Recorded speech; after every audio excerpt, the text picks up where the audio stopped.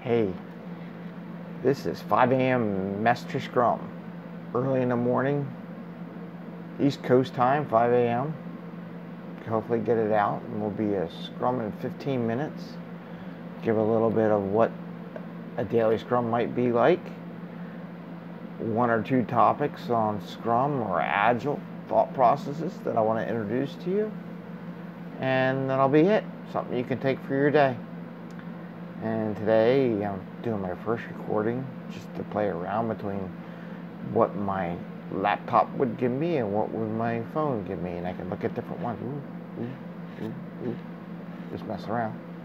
Anyway, so today, what do I have to do? So what I usually do in the morning is I do look at what my schedule is going to be with my customer, all my teams I'm coaching, my enterprise activities, and to plan my day. I write it in a little book, like a daily planner, and in there I go through all my meetings in the day and which I'm going to be at today. And today I have a busy day like always, and if I look at my company computer, I have my own laptop, my own company. I got a couple due days. Today's the end of a sprint, so today will be a bunch of meetings with teams that are closing their sprint, and I like to look at how their velocity went, attend any demos they're doing this week, because they have multiple teams I'm coaching at the same time. Can't be in all of them, but every other sprint I go to them. And I got a couple projects that I got to deliver today, and I got to get finished. So it's a balance between the two. And for my own personal projects, what's preventing me from getting them? One, started this project today and recording what I'm doing for the 5 a.m. Mester Scrum. Give it a shot, see how it works. So, woohoo! We're getting there.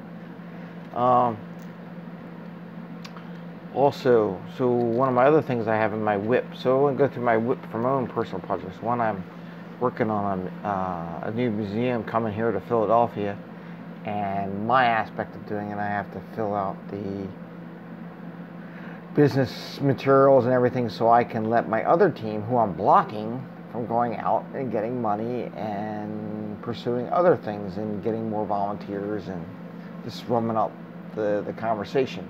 Got to make sure I got a 501(c), so that's the task that I have to go on. And what's blocking me is all these other tangents and not managing my whip very well. So that and over-promising. Never heard of that before, have you? No one over-promises. So I've just got to manage my whip very well, and part of this video process is doing that. And the other thing I got to work on is finish up my kids' room. So I got some work I got to do, so I'm balancing when I get home doing that, and I think today I should be home early enough to finish working on his room. Anyway, so just talking Daily Scrum, just wrote a blog post about Daily Scrum not having to be a hawk, and one of the things I started doing was inserting a Scrum story-like phrasing in my presentations and in other places as I write stuff, emails, things like that. And the reason why I'm doing that is to get management and other people seeing that the story format works and how they justify what they're doing. So that's one of the things I've been doing lately, and putting in there about using metrics and, management. Management wants the data in a system updated so that they can provide reporting on their quarterly reports on who's got what done and how well they're progressing. Just as a manager, I want or need to have updated information so that I can do reports without asking for a bunch of statuses and spend more time looking for information and asking everybody, what's your status? Classic. Anyway, so that's one of the things we got going on. And that I want to take to the point when you're writing your reports as a Scrum Master, an Agile coach, or anything. Try to think of ways you can incorporate Agile thought processes in what you're doing, and look at those 4 main areas of being Agile and applying them to whatever you present. So not only are you trying to move the needle, you're subtly providing that information. One other item that I wanted to talk about was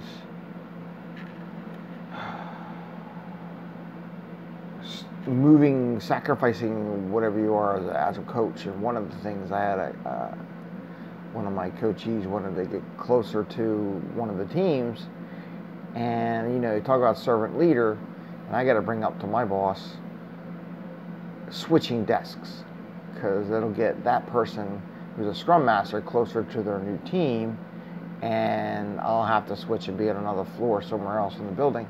But that's fine. I know I want to be in with the teams and hear every day what's going on, but it's more valuable to the organization to have the Scrum Master who's there every day with the team in that environment. So it makes a lot of sense to switch.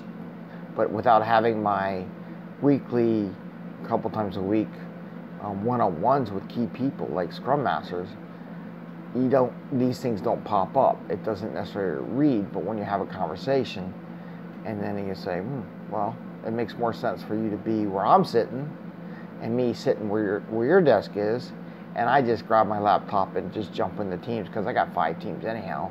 So I just go from desk to desk and team to team and see how they're doing and getting them to the world. So maybe it makes sense. Something I didn't think about. Always change, always new ideas on how to make the teams operate better. And as a transformation as a coach, it's what you really want to do. You want to get the teams functioning better than they did before. And if you have to sacrifice your desk or move around, then so be it. It's what we do. I'm trying to make them better. Anyway, just thoughts. 2 of them. Just want to pick two on this session and keep everything to 15 minutes. So I'm going to start recording and see how it went. And this is episode 1. Subscribe to us. Hit the button. And I won't have my washer dryer in the background. And I'll have better lighting. And that's one of my next things to work on, is doing the video recording, and how would it work without the laundry in the back of the video. But it's 5 a.m. Can't think of everything, but you can plan and prep. And one day I will clean my office up so we could do this in the office and not in the kitchen with the washer dryer in the background. Anyway, take care. Thanks. And happy scrumming.